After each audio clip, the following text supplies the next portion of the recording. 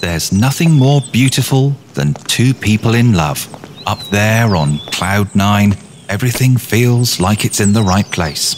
Except when it's not. But hey, it happens to everybody. A research study shows that at least 500,000 breakups take place every single day. So, if you think your world's crashing in on you, know that you're not alone. And that there's a place filled with souvenirs of relationships that once were. Like a small bottle containing tears someone cried after a breakup. Or an axe used to chop up an ex's furniture, because who hasn't chopped up their ex's furniture at one time or another?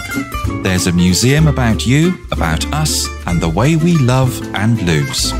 Along with 2 brick-and-mortar locations and 50 touring exhibitions, there's the global online experience. We call it Broken Ships. Like on any other museum website, you'll find all the practical info. But we wanted to go deeper. We highlighted all the places where the exhibition has travelled so far. And even deeper than that, we set out to create a true extension of the museum. A virtual public space with the purpose of exhibiting and sharing intimate confessions from all around the world. The sharing process, unlike breakups, is fairly simple.